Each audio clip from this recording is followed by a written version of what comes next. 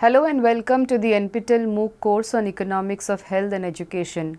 In the last lesson of this week, we will study about is higher education a public good or a quasi-public good or a merit good. Now, let me give you a context to why this discussion is important. If you recall, in the first week as well as in a few lessons succeeding the first week, when discussing about the theory of human capital or looking at education as investment in human capital, we raised the question about is higher education a commodity, and what does it mean when we say that while higher education is a commodity, we are also looking at it as a unique economic good. And a part of that question we will be answering in today's class. Now, you will also recall that in this week we have taken up two major issues in the context of public sector intervention or government intervention in unique goods such as education or health. We started discussing about the role of the public sector, why a public sector is important when we talk about provisioning goods such as education and health, which has huge externalities, positive externalities for the society as a whole. And in so doing, we realized that possibly the market may fail to provide some of these goods and services, as a result of which a political process of people's participation through the budgetary process is required to be able to provide many of these resources or many of these goods and services. And in so doing, we looked at allocation, distribution and stabilization functions of the budgetary process, and we also looked at the concept of public goods. And while discussing the concept of public goods, we distinguished it from the concept of private goods, merit goods, and we also looked at the concept of externalities. How do externalities arise? There are negative externalities, there are positive externalities, and we also looked at different methods of correction of these externalities. But there is one important thing in this entire discussion, which was that the government intervention in correction of externalities arising in the case of public goods was highlighted as very important. So, it is in this backdrop that we need to carry out today's discussion on is higher education a public good or a quasi-public good or a merit good. And there are extensive debates in that surround this question, and hopefully we will be able to answer a few questions, address a few of these issues today. So, the outline of today's lesson is as follows. We will first try and understand how do we classify higher education. We will address the issues surrounding higher education and the merit good debate. I will also familiarize the learners with the concept of commoditization of higher education, and then we will end today's lesson by going through some of the theoretical frameworks in economics that address the issue of financing in education. Now, let us begin with this question about what kind of a good is education. Can education be considered as a private good? Now, understand that education can be at various levels and layers. There are primary, secondary and tertiary education, but if we have to pose this generic question about where should we place education as far as an economic good is concerned or a commodity is concerned, then we will have to inevitably come across these two characteristics that define public goods from private goods, and that is excludability and rival in nature. So, whether education can be considered as a private good or not, it has to be examined against these two characteristics of excludability and rivalrousness. So, access to education can be excluded, can be restricted based on various criteria such as ability to pay tuition fees or meeting specific entry requirements in a program. For example, private schools and universities charge fees, which means that only those who can afford to pay can access these services. So, it is very obvious that education can be excludable. So, it does not meet the public good criteria of non-excludability. Now, what about rivalrousness? In some contexts, education can be rivalrous. For example, when a classroom reaches its capacity, adding more students can reduce the quality of education each student receives because of it getting overcrowded, and there can be limited teacher attention and stretched resources. So, if we place education against these two unique characteristics of public good, excludability and rivalness, we see that it does not meet these two characteristics. So, yes, education can be considered as a private good. But education generates positive externalities, and positive externalities from education can spill over national boundaries to other nations in the form of transmission of knowledge. And because it has different kinds of positive externalities, the nature of positive externalities emerging from education can be immediately impacting others who are located in the vicinity of a person who is educated. For example, a very educated person in a remote village of this country, or a very educated person in a peri-urban area in this country, in a slum area of this region, can immediately impact the neighborhood or the community in many different ways. So, in that sense, personal education of a person has neighborhood effects as far as the community is concerned, as well as education of individuals in a large scale has social impacts as far as the country as a whole is concerned, and also it can spill over national boundaries. So, in that sense, education has huge positive externalities, and therefore, it is fine to argue that the market on its own will fail to generate a socially desirable outcome, because externalities can create substantial amount of gap between private demand and social demand. And there is an element of non-rivalry in consumption, in the sense that educated individuals generate positive externalities for society.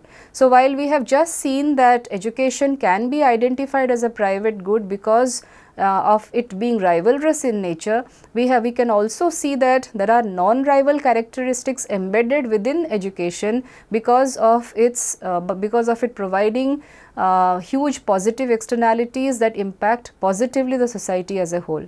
So, can we then classify education based on this understanding alone? While resorting to an economic classification of education, we need to distinguish among these three layers: primary, secondary and higher education, which I have just mentioned. But for the sake of today's class, we will focus our attention only on the issue of higher education.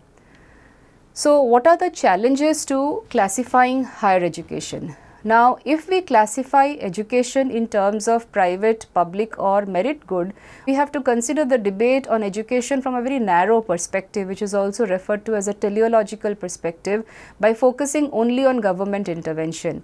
If we understand that higher education has huge positive externalities which impacts community at large, which impacts society at large, countries, which also has the capacity to spill over national boundaries, then is it appropriate to simply talk about higher education in the context of classifying them as what kind of a good, or we need to go beyond that? So, there are many challenges to such a classification. For example, a higher education produces multiple outputs like teaching and research, both by public and private institutions, and higher education also undergoes transformation, changing its character and nature.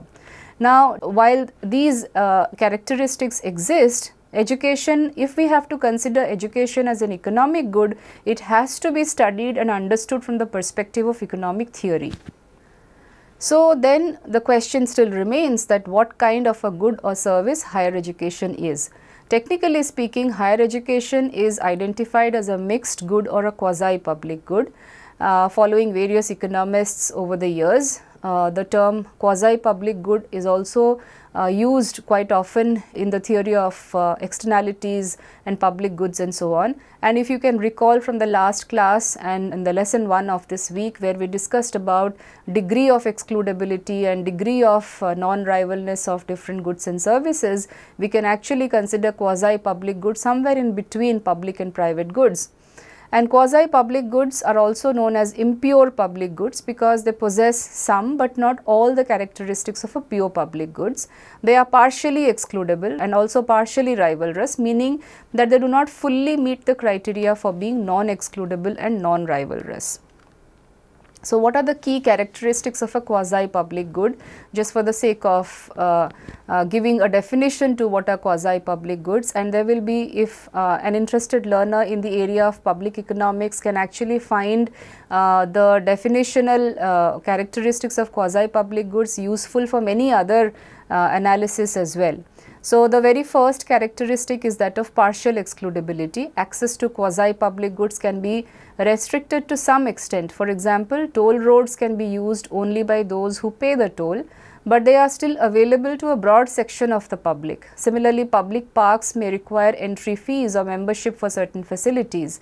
So, partial excludability can be applicable to quasi-public goods, and often it is profitable in the short run as well as in the long run to be able to apply the rule of partial excludability for quasi-public goods, and it has got to do a lot with how these quasi-public goods need to be provisioned. It is one thing about producing economic goods, they may be private goods or public goods, but then the provisioning of these quasi-public goods becomes a very important economic decision, and these are some of the ways in which quasi-public goods can be financed by implementing the rule of partial excludability. Similarly, quasi-public goods also qualify the characteristic of partial rivalry. They can become rivalrous when consumption reaches a certain level. For example, a popular beach may have ample space for visitors most of the time, which in that sense it is non-rivalrous, but it can become crowded during peak times, reducing the enjoyment for each visitor, which means that it becomes rivalrous. And to be able to restrict the non-rivalrous nature of quasi-public good, again some kind of a user fee can be imposed on people, which can qualify as a form of financing of the quasi-public good. These goods also have positive externalities. They generate benefits that extend beyond the individual consumer and to society as a whole. For instance, education provides personal benefits to the student, but also social benefits through educated workforce and lower crime rates. Finally, this quasi-public goods also address the characteristic of congestibility. They are subject to congestion effects, meaning that their quality or availability can diminish as more people use them. For instance, public transportation systems can handle a large number of users, but overcrowding during rush hours can decrease the quality of services, and similar kinds of analogies can also be placed on quality of learning and teaching. And because the quality of learning and teaching can deteriorate by mindlessly increasing quantity of institutions or quantity of students without attention to maintaining student-teacher ratios or providing learning materials, providing infrastructure and so on and so forth. So, therefore, educational institutions, even healthcare institutions can qualify as quasi-public goods, but healthcare institutions, because they have a direct impact on the life of an individual, will stand higher in comparison to education or basic education in the list of quasi-public goods. Now, another important aspect to higher education is citizens' demand for higher education, and the importance of citizens' demand for higher education can never be underestimated. So, it is a private good with huge positive externalities which accrue to the society as a whole, and this line drawn between public and private goods in case of higher education is thin and shifting depending upon the policy environment of the country within which we are arguing. It is also argued that one has to go beyond an economist's obsession of categorizing higher education as a public good, or one may look at sidestep the efficiency conditions and appeal to the importance of citizens' demand for higher education, and hence it can be defined as a public good. In one of the earlier classes, while discussing about millions of children are not learning, the paper by Roser, we discussed that there are poorer countries of the world are spending more on primary education, are spending out of pocket more on primary education and secondary education than on higher education, whereas developed countries of the world are spending more on higher education and less on primary education, which means that it is the governments invest more on basic education, primary education and secondary education, such that the returns to education is high, and also the developed countries of the world have reached a position because of the public investment on basic education and primary education, as a result of which the households have become capable in spending on their own on higher education.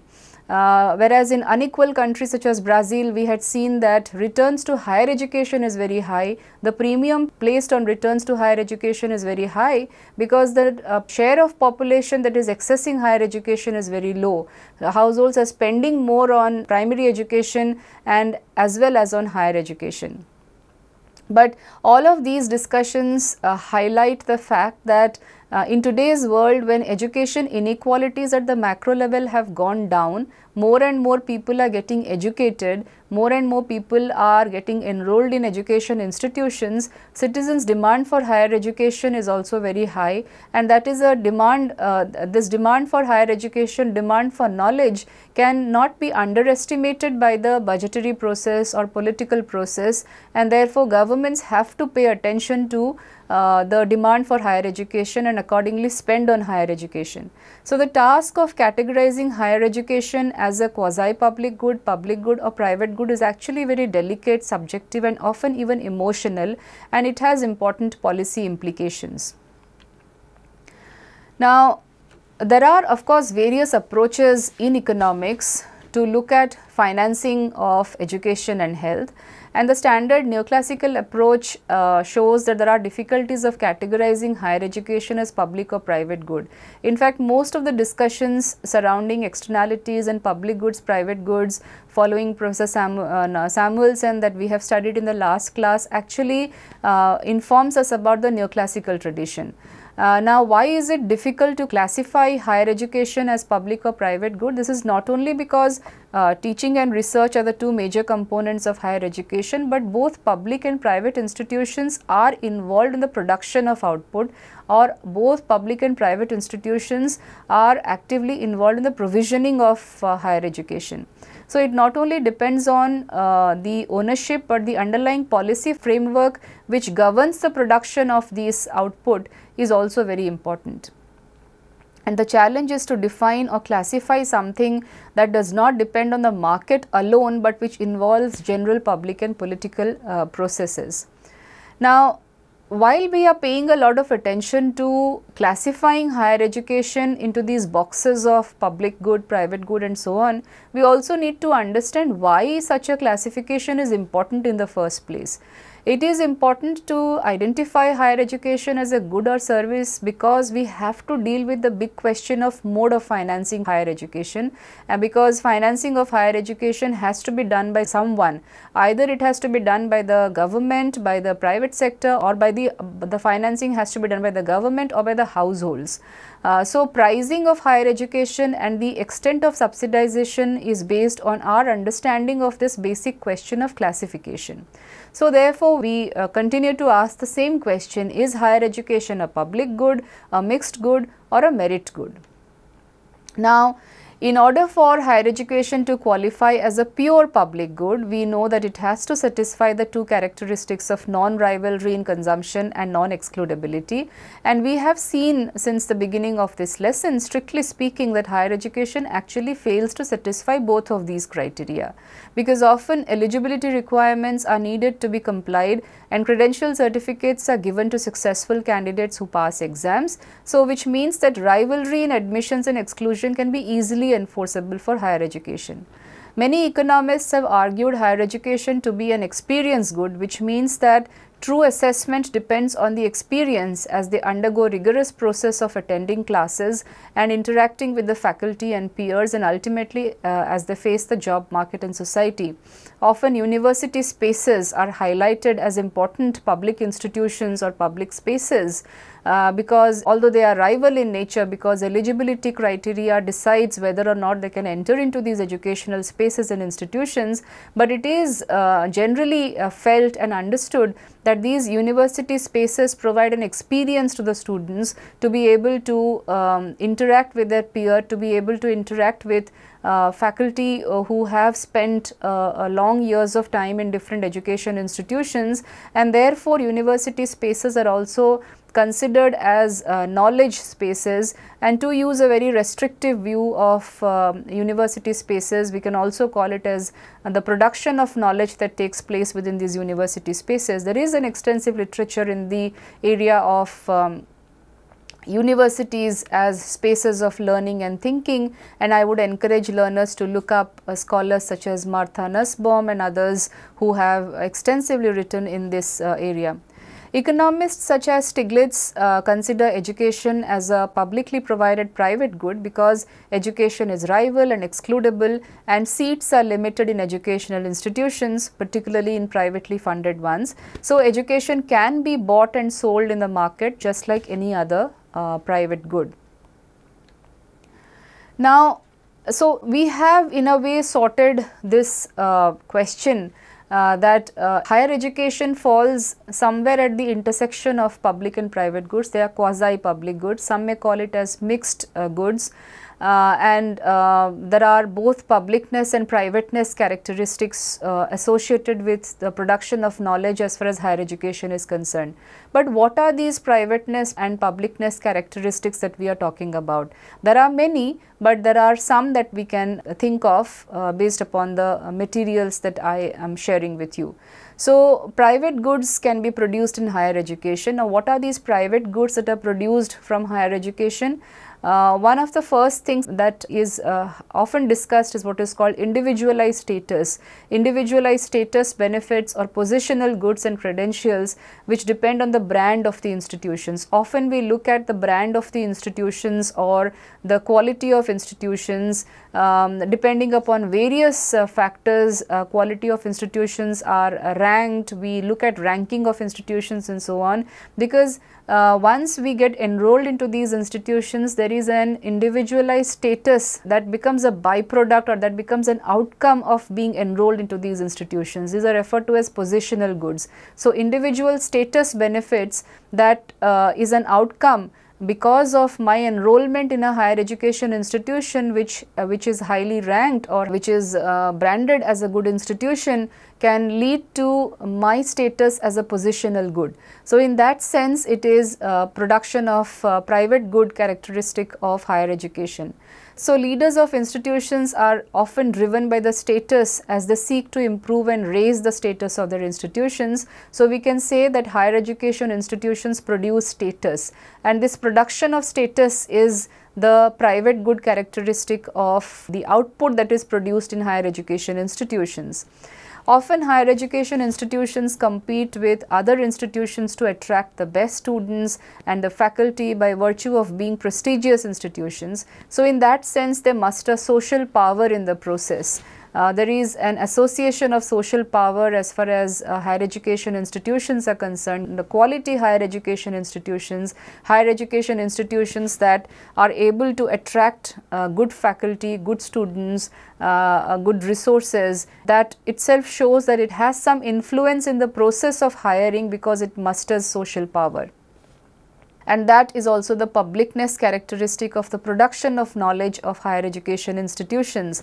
So, educational credentials play a role in social selection and the distribution of individual benefits as private goods. There are extensive research being carried out in this area of role in social selection and the distribution of individual benefits, how credentials from quality higher education institutions can have returns with respect to incomes, but also returns with respect to social status, the returns with respect to social relations that one forges within a society is also an important outcome of getting associated with quality higher education institutions. Now, social status is something which is privately consumed by the individual. So, in that sense this is a private good which is coming from the production of knowledge of higher education institutions. Similarly, values are generated which are subject to both rivalry and excludability even when education is free and state provided. Even if education is free and state provided, but my getting well educated might, and if I am able to have the capacity to stay in education for a longer period of time, the returns to education that I get in the long run are individualized benefits. It adds to my individualized status benefits benefits, the produce status. I can influence my community, the society at large with my social power in the process. I can forge social relations and social connections. So in that sense, there is immense value that is generated from higher education, and this is rival as well as excludable in nature. The social power associated with my presence in society because of being higher educated is that value is being consumed by myself. So in that sense, there are private goods produced in higher education. Now, there are of course public goods also that are produced in higher education, and often we have discussed this in the context of the various lessons that we have done so far. Now, whether it is marketized or not, higher education does produce public goods. Knowledge is a classic example of public good. Say there is a mathematical formula that has been formulated and it is in public domain. Once formulated, it is and should be used by everyone else. Once knowledge has been disseminated in public domain, it can and should be used by everyone. So in that sense, knowledge is a classic example of a public good, and this is a public good produced in higher education. Knowledge can only be temporarily excludable in a networked environment, but often it does have the capacity to spill over different kinds of boundaries, whether it is boundaries of the institutions within which knowledge has been produced, or it is from within the boundaries of national boundaries or different communities within which knowledge has been produced. Now, we also talk about the structure of social opportunity that higher education provides. The social opportunity that higher education provides is an example of public good. So, higher education institutions may or may not be able to provide you an employment, may or may not be able to provide me a direct source of employment, but it does empower me to gain social opportunities. So in that sense, the amount of social opportunity that I get after being higher educated is a form of a public good that has come about because of the process of creation of knowledge in higher education institutions. So structure of social opportunity is an example of public good that is provided by higher education institutions. Often we have seen that equitable access is underprovided by the free markets, and therefore affirmative action, irrespective of number of seats, generates a public good. And what is this public good? This is fairness. When we talk about fairness and justice, affirmative actions that are implemented in higher education institutions create an enabling environment for various sections of the population. So in that sense, it generates social opportunity by providing fair rules for everyone. So in that sense, it is a public good that higher education provides. There is also an aspect of private good, which is access to scarce, high-ranking institutions, because these qualify the excludability and rivalness nature of private goods. So there are private goods as well as public goods that are produced in higher education, and therefore then technically speaking, they are quasi-public goods. We can call them as impure public goods, but there are various scholars or various economists carry out various kinds of analysis given the context, where higher education, when produced by private sector, higher education produced by the public sector, through the intervention of government, what are the returns on investment, what is the scale of education, whether there is economies of scale with respect to the costs incurred on higher education. These are all very important questions and needs to be investigated and interrogated within the larger framework of research in higher education. Now, let us move on to this very important debate on whether higher education can be considered as a merit good, and there is a debate in this. And in the last class, we have been introduced to this concept of the merit good, where we saw that a merit good, the conceptualization of merit good is different from that of public and private goods, because when we say public and private goods, we of course look at the characteristics of those goods, but a private good may be a merit good by virtue of the fact that it is socially desirable, or it has huge externalities, positive externalities, and it can impact large sections of the population. So there are a lot of debate in this area. In fact, in the context of India in the 1990s, there was a debate with respect to investments in higher education and whether the government should spend more on higher education in sciences and engineering, or the government should spend more on humanities and social sciences. And there was a debate and an argument with respect to there was a white paper which considered the sciences education as a merit good, whereas humanities and social sciences education is a non-merit good. And these were highly debated, and there is an extensive literature surrounding this debate, and these are some of the questions that has brought the limelight into whether higher education should be considered as a merit good, and not just higher education, within higher education, what is it that should be considered as a merit good. So, in this class, we will not go into the specifics of different kinds of education within higher education and whether or not they are considered as merit good. I will only focus on what is the economist's view with regard to whether higher education should be considered as a merit good. So, this debate about higher education being a merit good in economics basically involves contrasting views from two economists, James Buchanan and Richard Musgrave. In the last class, you saw that Richard Musgrave initiated this idea of the merit good, and the concept is basically that merit goods are goods that the government believes should be available to all regardless of individual willingness or ability to pay. And higher education, from the view of Richard Musgrave, tells us that it is often considered a merit good because it is believed to provide benefits not just to individuals but also to society at large. Now, of course, there are positive externalities, which is why it is considered as a merit good. So, Musgrave argues that higher education generates positive externalities such as a more informed and skilled workforce leading to high productivity, economic growth and so on, and these benefits justify government intervention and funding.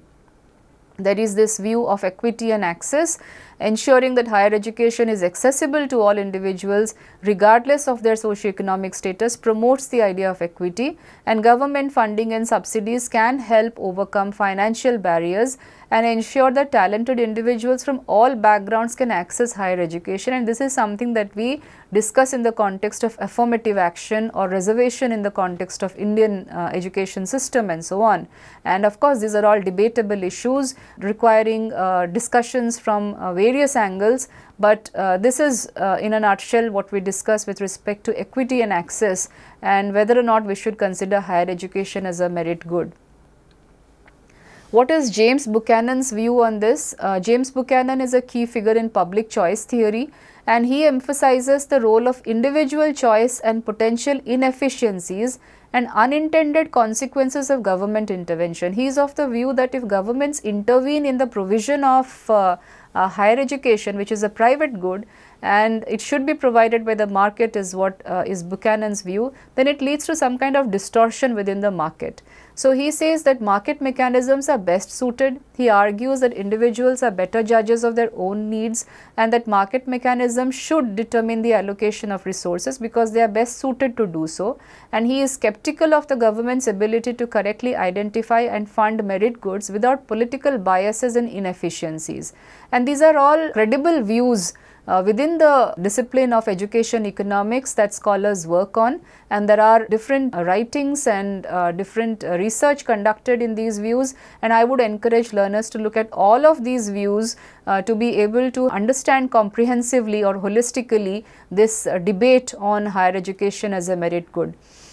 Opportunity costs and individual preferences is another aspect of that Buchanan focuses on. So, he highlights the opportunity costs of government spending on higher education. He suggests that these resources can ideally be spent elsewhere. So, he believes individuals should have the freedom to allocate their resources based on preferences, and the government intervention might distort these choices. So, he goes on to explain that, as individuals we have our own choices to make with respect to demand for higher education, and although governments are spending so much on higher education, there may not be too many takers. So, if there are not too many takers, what is the point of spending all of those resources on higher education, because then the opportunity cost is very high and those resources could have been spent elsewhere. So, these are the key points of the contrasting views between Musgrave and Buchanan. First is with respect to role of government. Musgrave advocates for substantial government intervention to correct market failures and ensure equitable access to higher education, whereas Buchanan is skeptical of government intervention, emphasizing the potential for inefficiencies and importance of individual choices. With regard to externalities and public benefits, Musgrave emphasizes the positive externalities of higher education and the broader societal benefits. Buchanan questions the extent and significance of these externalities, suggesting that individuals should be free to decide the value of higher education. There is the debate with regard to equity versus efficiency. Musgrave prioritizes equity and social benefits of providing higher education to all, and therefore advocates for subsidies and government funding. Buchanan focuses on efficiency and potential drawbacks of government intervention, and thus this theory advocates for market-based solutions. Now, so far we have progressed in this lesson by engaging ourselves with this question: is higher education a public good or a quasi-public good or a merit good? And so far, and by now we have some answers to this question. We do understand that, strictly speaking, higher education can be considered at the intersection of public and private goods, because they are definitely goods which qualify the characteristics of excludability and rivalness in nature. They can be excluded and they can be rival in nature, but they also have huge positive externalities that spill over to various other beneficiaries, and in that sense they have public characteristics, and therefore economists term them as quasi-public goods or mixed goods. We also ask the question with regard to whether it's a merit good. It is a merit good. At least higher education is considered as a merit good because it has huge externalities, particularly in terms of social opportunities and production of knowledge. There is also a broad view with regard to the global characteristic of higher education, and often it is also termed as a global public good. When we consider the externalities arising out of higher education transcending national boundaries, and knowledge which is utilized by other countries in science and technology, in, for example, disaster management techniques and so on and so forth, they can be considered as global public good. Information systems, early warning systems, these are all production of knowledge that is coming from higher education, and these transcend national boundaries. So, in this sense, higher education is considered as a global public good. So, some economists argue that higher education should be viewed as a global public good due to its widespread societal benefits and the role of research in addressing global challenges. Institutions like the United Nations and World Bank often emphasize the global public good aspect of higher education, and therefore they advocate for international cooperation and funding. There is a hybrid view also, where many economists recognize that higher education has both private and public good characteristics, and therefore this view supports the idea of mixed funding models, where both private tuition fees based and public or government subsidies based contributions are necessary to ensure equitable access and societal benefits. Let us now come to the third part of this lesson, where we discuss about, we have so far discussed about higher education as a commodity, where it is an economic good. It is an economic good which can be traded in the market, but there are certain inefficiencies that creep in because of externalities, and therefore some amount of correction is required with regard to by the budgetary process of allocation, distribution and stabilization, and this is something that we have understood. But while it is an economic good and a commodity, it has also excessive obsession with provision of higher education through the market process has also given rise to the concept of commoditization of higher education. And I think while we are talking about higher education as from the economist's lens of public goods and private goods, and because these are all areas which requires some interdisciplinary focus, we must also discuss this issue of commoditization, and what does commoditization of higher education mean and what are the implications of it. So, commoditization of higher education refers to the process by which higher education is increasingly treated as a commercial product or service rather than as a public good or a societal investment. So, this shift involves viewing education primarily through the lens of market dynamics, where institutions compete for students and resources and students are seen as consumers. So, what are the important aspects of commoditization? One of the important aspect that I feel needs emphasis is market driven approaches. Higher education institutions in the context of commoditization, when we say that higher education is being commoditized or commoditization of higher education institutions, what we mean is that higher education institutions start operating more like businesses. They focus on marketing, branding and customer satisfaction to attract and retain students. There is increased competition among institutions, leading to strategies aimed at differentiating their offerings and maximizing enrollment. The second aspect is with respect to tuitions and fees. Education becomes a product that students purchase, with tuitions and fees representing the price of the service. And then institutions may increase tuitions to generate revenue, leading to higher student debt and financial burden. The third important aspect is commoditization of higher education looks at student as a consumer. Students are treated as consumers who demand value for their investment, expecting quality education, facilities and services, and institutions respond by enhancing amenities, expanding course offerings and improving campus life to attract and satisfy students. And often commoditization of higher education leads to standardization and mass production. In classroom teachings where education is publicly funded with a focus on creative thinking and learning, often teachers bring their own experiences, bring the community experiences to the classroom, which is appreciated by students or learners within classroom environments.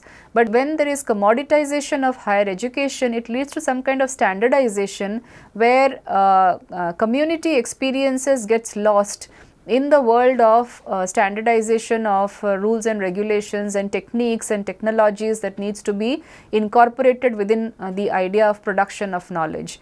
So, educational programs then may become more standardized to achieve economies of scale, because there need to be takers. Remember, in the context of commoditization of higher education, we are looking at students as consumers. So, then if students become customers, then the demand for education is such that it has marketability or it has market implications or market usefulness, utility in the market. So, therefore, then standardization becomes desirable and to achieve economies of scale, and that will potentially lead to a reduction in personalized and diverse learning experiences. In fact, the online education and massive open online courses are also examples of commoditization of how education is scaled up to reach larger audiences, often at a lower cost. And these are all new areas of research within the stream of higher education, and it requires further research to be able to understand the implications of these courses in the context of this discussion of higher education as merit good, massification, commodification and so on. So, what are the implications of commoditization of higher education? One of the first aspects that needs highlighting is quality and access. While commoditization can and does lead to improved infrastructure and services, it may also result in a focus on profitability over educational quality. And often there is a struggle to find a balance between profitability and educational quality. In fact, most of the higher education institutions globally are privatized higher education, are private institutions, without largely compromising on the quality of education produced. So, it will be wrong to say that privatization always leads to compromises in the quality of education. It may not be so, but there has to be a right balance between profitability and education quality. Access to higher education may become more dependent on students' ability to pay, and therefore it intensifies already existing inequalities, structural inequalities within society, particularly in societies which has not been built upon years of public investment in primary education and secondary education. The spending on increased privatized spending on higher education can lead to intensifying inequalities, particularly in a society where the aspirations for higher education is very high and the return on investment on higher education is very high. Now that brings us to the second important concept of focus on return on investment. In the context of commoditization, the focus is more on ROI, or the return on investment. So the value of education is increasingly measured by the returns such as job placement rates, starting salaries of graduates, etc. And this emphasis on financial outcomes can overshadow the broader process of education such as critical thinking, civic engagement, personal growth, and so on. There can also be pressure on faculty and staff. Faculty may face pressures to increase productivity, engage in more research, and adapt to new teaching methods to meet market demands. Job security and academic freedom can be compromised as institutions prioritize marketability and financial sustainability. There is an aspect of globalization and international competition in the context of commoditization, because HEIs compete globally for students, faculty, and research funding, leading to international marketing efforts and partnerships. And this global competition can drive innovation and improvements, but they may also contribute to the commercialization of education. There can also be a shift in institutional priorities. Institutions, even public institutions, may start prioritizing programs and disciplines that are more marketable and have higher demand, and this can potentially neglect the arts, humanities, and other fields with perceptibly low immediate economic returns. And the focus on revenue generation can influence the mission and values of educational institutions. Now, this issue of commoditization of higher education is a very important area of discussion. There are many scholars who have contributed to this discussion, and it is not possible for us to be able to confine a lot of scholars within this discussion. But since we are discussing about commoditization and massification of education, we must also understand that there is an extensive and critique of massification of education. And while we are talking about the advantages of privatization of education, or we are looking at balances between privatization and public provision of education, we must also bear in mind the critique of massification of education. And there are a few important points that I would like to highlight in this lesson. Much of these points I have gathered from readings by the renowned linguist and philosopher and thinker Noam Chomsky. So, in the context of critique of massification of education, one of the first points that he highlights is about commercialization and corporatization.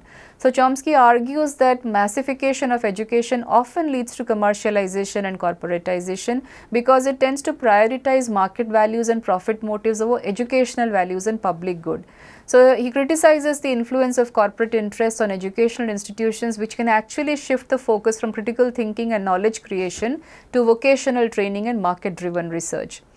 Second, quality of education. The emphasis on expanding access and increasing enrollment can sometimes lead to a dilution of education quality. Chomsky is concerned that the massification of education can result in standardized, less personalized education, larger class sizes, overburdened faculty, and so on.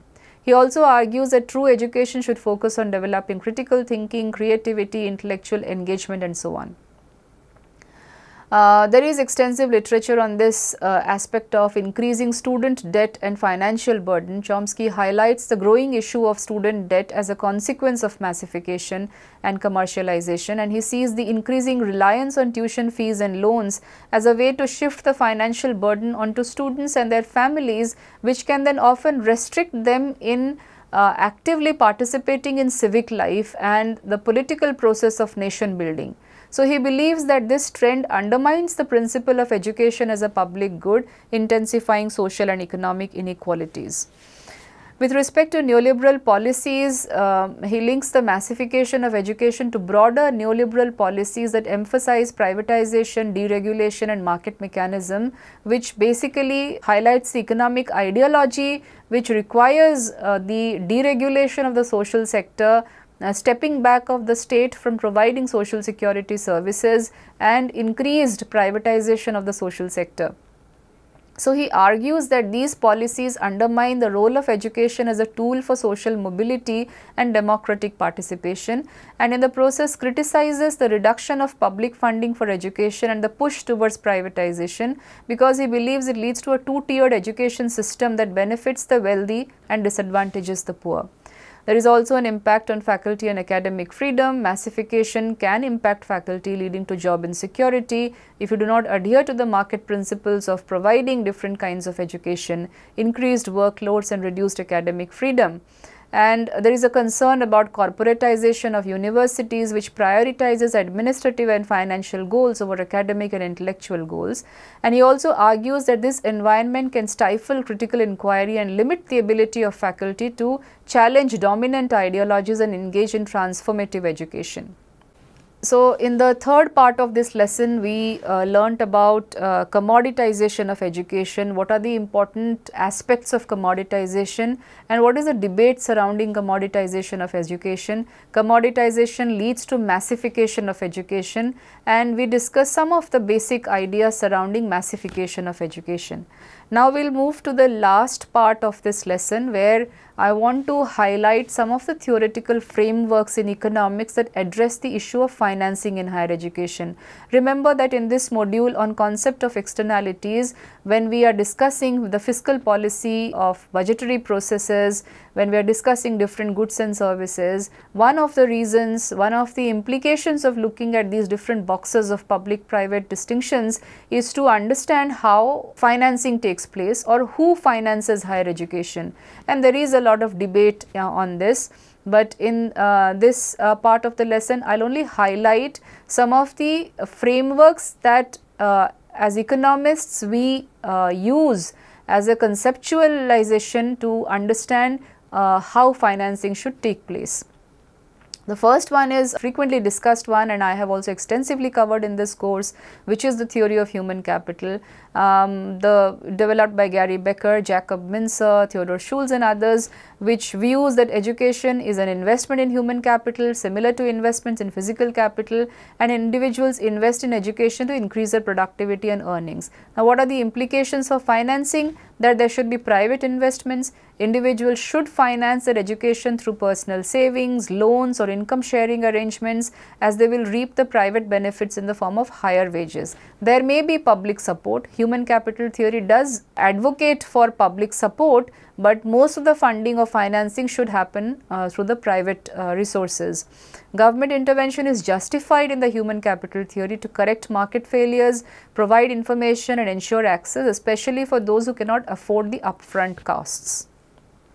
The second framework is that of what we have been discussing so far, public goods and externalities. This theory, associated with economists like Samuelson and Musgrave, emphasizes the positive externalities of higher education, such as increased innovation, civic engagement and economic growth, and they have implications for public funding, subsidies and grants.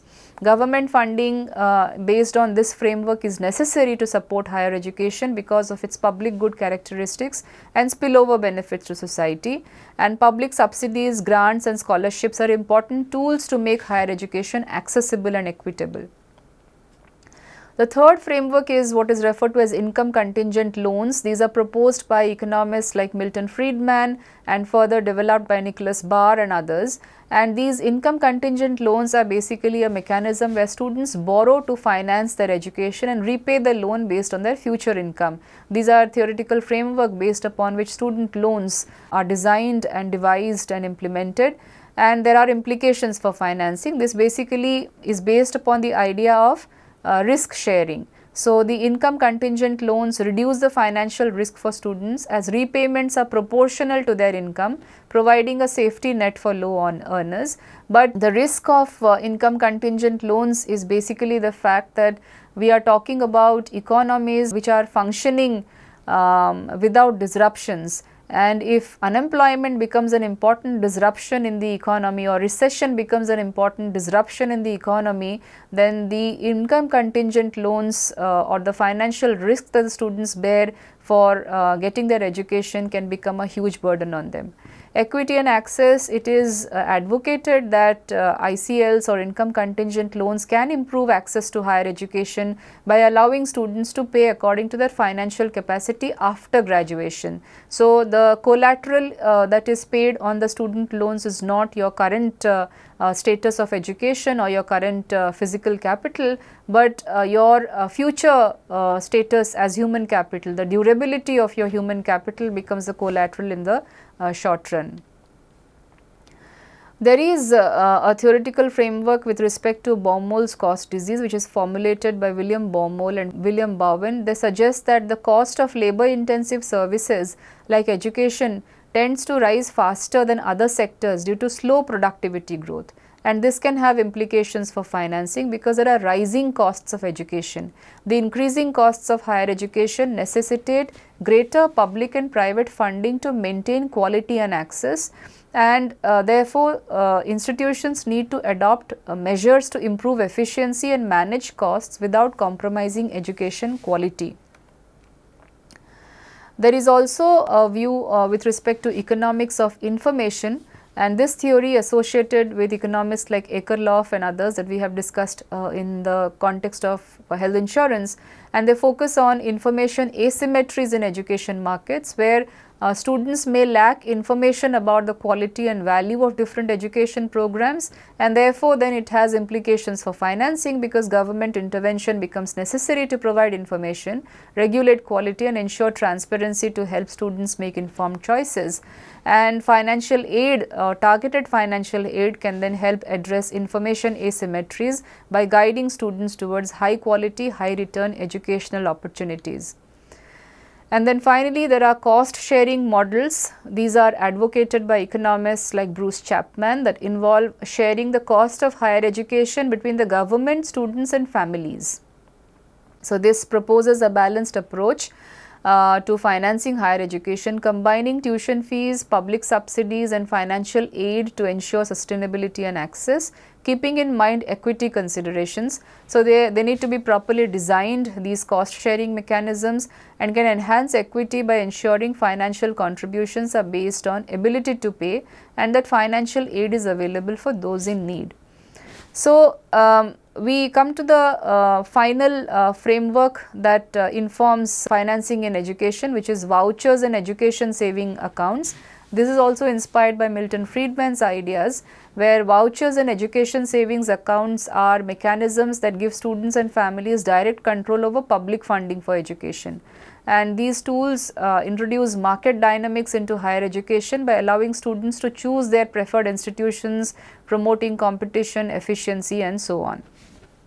So, what we have done today is we have asked this question with regard to higher education, that whether they qualify as public goods, quasi-public goods or merit goods, and we have ample evidences to see that they lie at the intersection of public and private goods. They are mixed goods or quasi-public goods. They also have merit characteristics because they have huge social opportunities. There are positive externalities that arise out of these goods, and therefore justification of government intervention in some aspect is well taken or it is justified. But we have also seen that there are associated issues of financing. So, we are not just concerned, the economist's job is not just to be concerned about to put higher education into which box, but also to understand that there are huge implications for financing of higher education. And in today's world, where we are talking about minding the fiscal deficit, where we are talking about restriction of resources, so it becomes a bit of a fight with regard to where should we spend on. And when I say where we should spend on, it refers to the government spending processes as well as the household spending processes. So, there are inflationary pressures within the economy. So, often it is a matter of individual and public choice with regard to whether we spend more on higher education or not, and therefore, the role of the governments become very important. It is in this context that we talk about the downsides of massification of education and the dilution of education that takes place because of commoditization and massification, and the need to balance both of these extremes of education as knowledge creation, education as creation of minimum and knowledge capabilities, and education as creation of skills that is required by the market. There has to be a proper balance between both of these, which is what we discussed in the context of massification.